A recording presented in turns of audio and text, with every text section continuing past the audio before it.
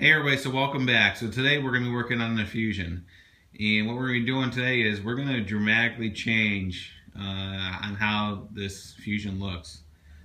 So as many of you know, the Fusions had a short run on this particular body style.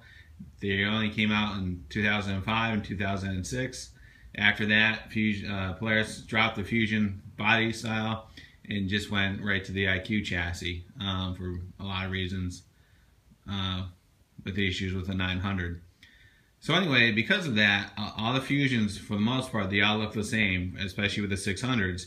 They're either black and blue or black and red, or if you snow checked a 600, you could have gotten the racer one, which was red and blue. But mine is the typical black with blue accents.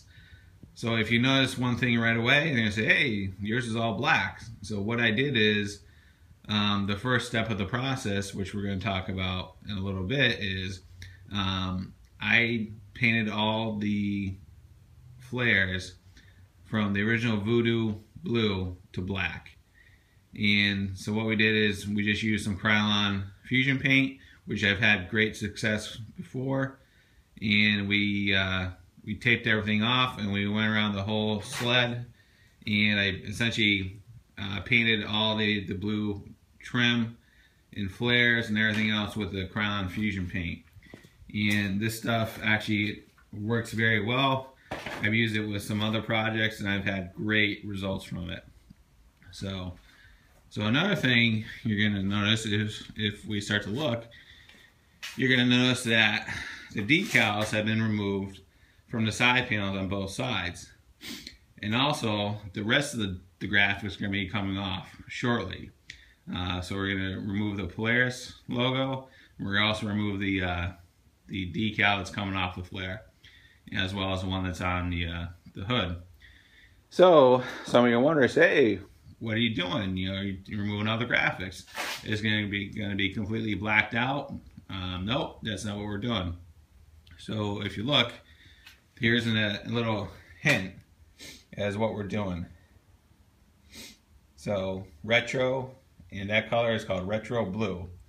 So what we decided to do is we're going to wrap this sled. So what I've done is I purchased a wrap from Arctic FX, and so let's take a walk over to the bench and I'll show you the design we came up with. All right, so here it is. So this is a retro style theme. If you go to Arctic FX's site, they just came out with a 2016 lineup, and what we did is we modified one of their stock wraps, and we modified some colors and the design to have it fit the Fusion chassis. And so what we're going to do is we're going to go with a retro style theme. So if you look, there's going to be a lot of retro blue with white and red. So let's take a look at the wrap. So essentially that's going to be the kind of like the theme right there. That's the side panel graphic right there. The old Polaris star with a lot of retro blue on it. So we'll talk about the wrap once we get to that point, but what we're going to do now is we're going to remove the graphics from the sled. So stay along, I'll show you what I'm going to do with that process. Is relatively easy and quick. So let's go ahead and do that now. Alright, so before we can wrap this, what we have to do is we have to remove all the original graphics from the sled. And the way we're going to do that is we're going to use this heat gun to essentially warm up the graphics and peel them off. This is just a simple heat gun with a high and low setting, made by Milwaukee. So the only thing you have to be aware of is when you're using these type of heat guns is they're not like a hair dryer. They get very hot, and so when you're working with these, you know, you're not going to want to hold it on the sled for a continuous length of time. You're going to want to use a sweeping action to essentially just warm up the graphic enough so you can start peeling it away. So why don't we go ahead and do that now, and we'll get the old graphics off. Alright, so we went around and removed all the decals, and so everything's off. And what I did is I went ahead and removed all the vents as well, because I didn't know how much of a overlap was going to be with the wrap, and I didn't want to have to fight with it once I was trying to apply the wrap on the sled. So I figured I would just remove the vents just to get them out of the way. It wasn't that big of a deal. They just popped right out. And I also removed the bezel around the headlight, so that's gone as well. So if you read the instructions from Arctic FX or any wrap manufacturer, what they really kind of hit home on, and they actually repeat it quite a few times, is cleanliness, prep work, and everything else. Make sure you get essentially the entire surface clean before you try to start doing a wrap, because you don't want anything like dirt or anything like that underneath the wrap, showing little dimples or anything like that. But one of the things you have to do once you remove the decals is you also have to remove the leftover residue from the decal. So if you look, you can see where the Polaris was, and if you look, that's all leftover adhesive from the graphic. So it was kind of all over the place. So in the kit, Arctic FX supplies you with this adhesive remover. I've already actually used it to remove the adhesive on the big graphics on the side panels, and this stuff actually works great, amazing. Essentially, you just spray it on, and it liquefies the old adhesive, and it comes right up. So the stuff is really, really good. So what I'm going to do is I'm going to start removing the adhesive from the hood and everything else. One thing I'm going to do is, because this is a freshly painted surface, I'm going to cover that up, because I don't know what type of reaction the adhesive remover would have with the paint. So I'm going to go ahead and mask that off, just to be safe, just to take an extra step in the process. So well, I'm going to go ahead and do that now, and we'll go to the next step. Alright, so now that you've removed all the decals and everything else, and kind of gave the sled a wipe down, so then essentially the next step, what you want to do is, before you start doing any of the decals, is you need to essentially wipe down the hood again.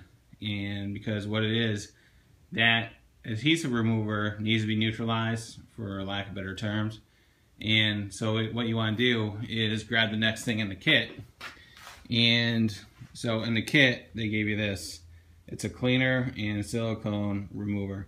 So what you want to do is, once all the decals have been removed, go ahead and wipe it down with some clean rags, just to get any residue off initially. And then once you do that, go ahead and spray it down with this, and go ahead and wipe the entire surface again. Because again, cleanliness and prep work is very important on here. The last thing you want to do is remove, start applying the wrap and find out that you have some residue remover still on the hood, and then what's going to happen is it's going to eat the adhesive back from the graphic, and it's never going to stick. So make sure you do this, and make sure that the sled is nice and clean before you do anything, or you're just wasting your money. So I'm going to do that now, and give it a final prep, get it nice and clean, and go to the next step. Alright guys, so let's talk about the wrap. So when you get the wrap, what's going to come in the box is obviously everything in the kit for the application, your cleaners, a couple squeegees, felt tip squeegee for running the graphic down without worrying about scratching the finish. And then the wrap is actually going to come on this paper, right? So what you want to do is 24 hours before you're getting ready to put the wrap on, take it out, lay it on a flat surface, and let it flatten out, because it will be curled, because it's in the box they ship it rolled. So, and then once you're getting ready to actually start doing the layout and actually applying some graphics, what you want to do is essentially cut the graphic from the backing paper. And what you're gonna do is leave like a 3/6 of an inch all the way around. And the reason why you want to get so close is essentially when you take the the section of the wrap, you can do the alignment on it and actually figure out where it's going to be.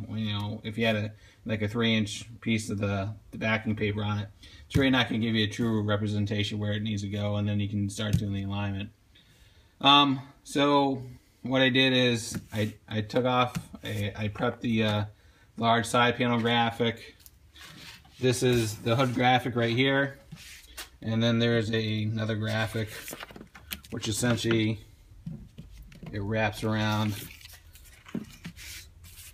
the back side of that, right?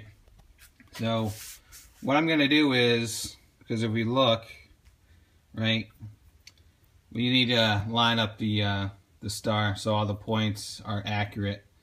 So what I'm going to do is I'm going to put the side panel graphic on first. I'm going to use this as my baseline, and then I'm going to essentially line up the rest of the graphics to the star so everything matches up. So why don't we go ahead and do that, and we'll go from there and see how it turns out on the first couple applications. So let's do that now. Alright, so this is where we're at so far. The large side cover graphic has been applied. The wraparound graphic that goes to the left of the Polaris logo is on, and the alignment on it looks pretty good so far. So what I'm doing right now is I'm doing the large hood graphic that's going to go all the way down the hood to the nose. It's a large graphic, so what I've been doing is I've been playing around with the alignment on the left hand side to make sure it's good. And then what I'm doing is just I'm holding the rest of the graphic on the hood with some tape, just so as I'm working on the left hand side I don't have to worry about it peeling off and getting in the way. So what I'm doing is I'm only exposing part of the graphic at once and removing the backing paper, and then go from there, because the larger graphic is kind of a pain just because there's a lot of surface area and there's a lot of potential for an air bubble to get in there. So I'm taking my time in applying this. So why don't we go ahead and get back at it, and let's go from there. Alright, so we have just about the one side done, right? The hood decal is on, right? Got the 2 decals that split the hood on, right? So it looks pretty good.